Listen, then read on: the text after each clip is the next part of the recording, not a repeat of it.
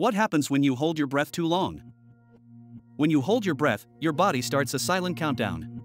At first, nothing feels wrong. Oxygen levels stay normal for a few seconds. But as time passes, carbon dioxide begins to build up in your blood, and that's what triggers the urge to breathe. Your brain's medulla oblongata keeps track of those rising CO2 levels. When it senses too much, it sends emergency signals to your diaphragm and chest muscles. That's why your body starts to twitch or tighten as you fight to hold it longer. If you keep pushing, the balance of oxygen and carbon dioxide gets dangerous. Cells begin to run out of fuel, your vision narrows, and black spots can appear. In extreme cases, you could faint as your brain forces you to breathe again. Professional freedivers train their bodies to handle these changes safely. Through practice, they build tolerance to high CO2 and increase oxygen efficiency. But even they know when to stop. The body's need for oxygen always wins. So the next time you try to see how long you can hold your breath, remember that your brain isn't being dramatic.